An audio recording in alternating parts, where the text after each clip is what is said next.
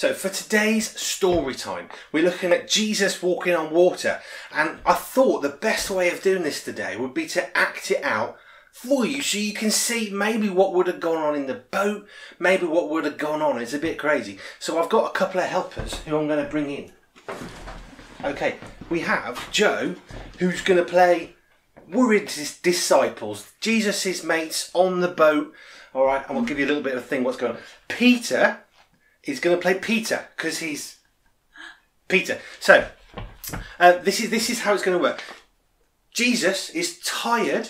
He's had a long day. You know, you had a long day. You want to put your feet up. This is Jesus, right? He's had a long day and he's tired. So he goes for a walk. The disciples, well, they're a bit hungry. So they go fishing, which is what they're good at. They're fishermen. All right, so the disciples are going fishing. So here's the scene. Disciples in a rowboat. Right. And what happens is they're in a rowboat and then they see Jesus, which scares them a little bit because, you know, you would if you're in the middle of a lake and there's no land. All right. So they see Jesus and then Peter is going to do something really, really cool. So here's the scene. We need some water. Okay. So put this on the floor. There's your water. All right. So if you come over here, that can be the boat. We'll have the boat on that side. And here's the water. All right, there's the lake. Okay. No expense spared. And I'm going to pretend to be where Jesus is. Okay. All right, are you ready for this? So, here we go. So the disciples are tired. Jesus walks up a mountain. There you go. He walks up a mountain and then he's really, really tired. The disciples get hungry. Okay, and they're fishermen by trade, so they know how to catch fish. So they decide, we'll go, doing some fishing. But you need to be in the boat. Oh, yeah, we've got to get in our boat. In fact, can you push the boat that way? Yeah. You're in the, This is our boat, is it? Well, leave a bit of space. That's fine. We're in our boat. So, they're in the boat, they're doing the fishing, and then Jesus appears. Okay? And they're a bit freaked out by this. Imagine that you go into the Isle of Wight, you're on the ferry, and you're thinking, oh, there's water all around, there's a bloke walking along beside the ferry. You'd be a little bit nervous. So, Jesus is stood there. Peter, we know, my son Peter and the Peter in the Bible, which is where he gets his name from, he's a bit brave. He's a bit, let's do it, okay, but let's go bungee jumping. He'd be the one at the start. See, it's so windy, it's even knocking the walls off the boat. So, this is what happens. They see Jesus and they all go, okay, and then Jesus says, take courage, it is I, don't be afraid. So, Lord, if it's you, Lord, if it's you, tell me to come to you on the water. Tell me to come to you on the water.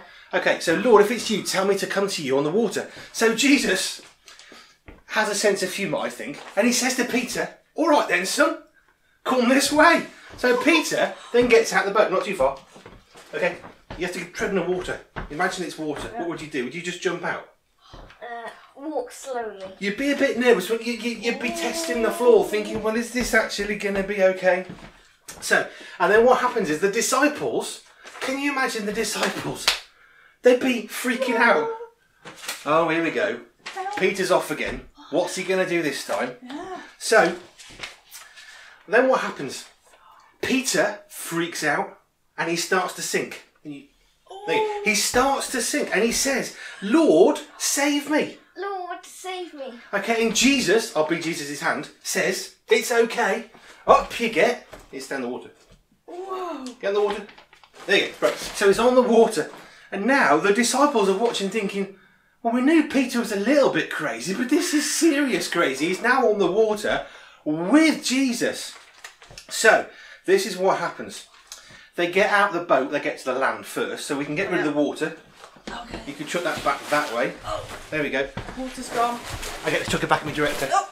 Right, so the water's gone. They're at the edge of the lake. They've all got there. And then Jesus and the disciples are on the beach. Some of the disciples are probably still hungry because they're in the middle of fishing. And they get out and they say, truly, you are the Son of God. But if you're speaking to Jesus and you've just seen Jesus walking across the lake like there's no bother, and then you see Peter, the crazy one, get out of the boat because he's brave, and then he walks across to Jesus, sings Jesus, picks him up, then they get to the beach. You'd be kind of amazed. So if you were the disciples, you'd get down on your knees, okay, and you'd say to Jesus, truly, you are the Son of God. Truly, you are the Son of God. And that's the story, stand up now. And that's the story of Jesus walking on water. It's amazing. Jesus, tired, long day, goes up a mountain, has a wander across a lake, as you do. Disciples, bit hungry, get in a boat, into the middle of the lake, storm comes up a little bit, water's raving, rushing. Okay, if you're doing this at home, you can throw water at people. That's okay. And then what happens is Peter, who's a bit brave, gets out of the boat, walks towards Jesus, has a moment of, I'm Peter, I'm a bit crazy, starts to sink, Jesus grabs him, they get to the shore, and then the reality sets in for the disciples. These are Jesus' bestest mates, and they're amazed by what Jesus can do. And now they're triply amazed, or 100 times amazed. They run out of fingers and toes for how amazed they are.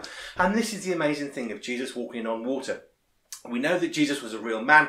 We know he walked about the earth 2,000 years ago. So we can know that there's so many accounts of this stuff that Jesus actually walked on water. It's kind of awesome, which is why we like Jesus. And that's Jesus walking on water. Thank you. Thank you.